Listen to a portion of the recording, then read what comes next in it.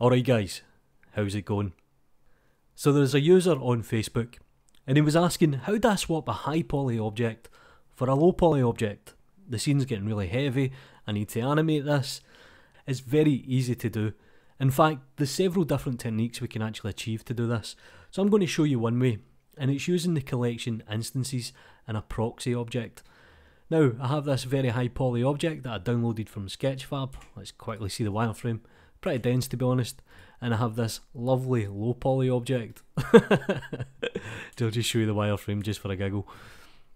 So what I'm going to do here is, I'm actually going to rename the low poly object underscore proxy. Now this I believe is a bad habit from 2.7.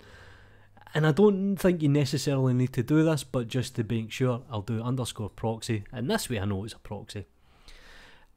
The next thing I'm going to do is I'm going to create a new collection, and I'll call the collection proxy.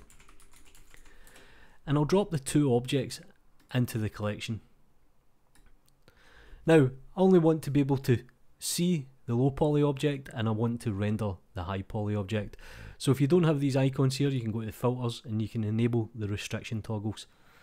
So with the low poly object, I don't want this to render, and with the high original object, I don't want to see this in the display port.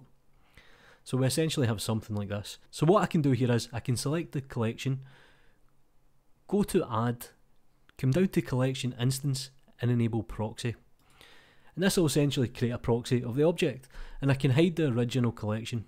So let's say I'm animating or I'm moving things in the scene and I just want to move it to the right.